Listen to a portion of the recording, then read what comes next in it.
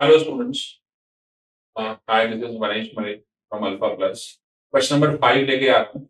ये क्वेश्चन देखिए बेटा आईआईटी का है तो सीएलटी सेंट्रल लिमिट थ्योरम पे काम कर रहा है. ठीक है सीएलटी. तो ये question number 5 central limit theorem का है. ये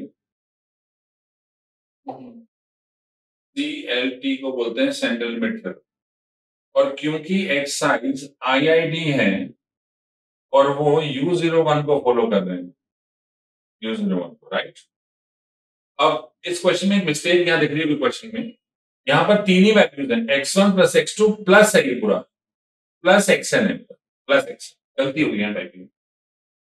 चलिए जी. तो ये y जो है हमारा स्टूडेंट्स इधर x1 plus x2 plus xn bye 4. There are three values.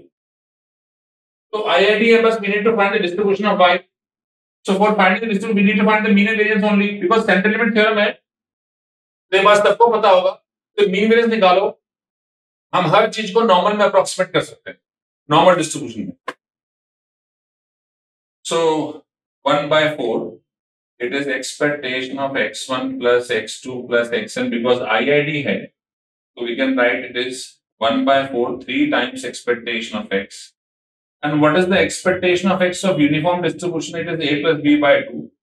So answer is 3/8. And similarly students we need to find the variance also. Variance of x1 plus x2 plus xn by 4, which is 1/16, 3 times variance of x. And variance of x of uniform distribution is 1/12 because it is U01.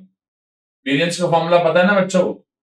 b minus a का whole square by 12. So 1, 16, 64, 64. So means y follows this 3/8, 1/64. Now, what examiner want to ask us is, what is the variance of y equals to? So, students, variance of y equals to 1/64 is your answer. So, I think your answer is D part is the correct answer.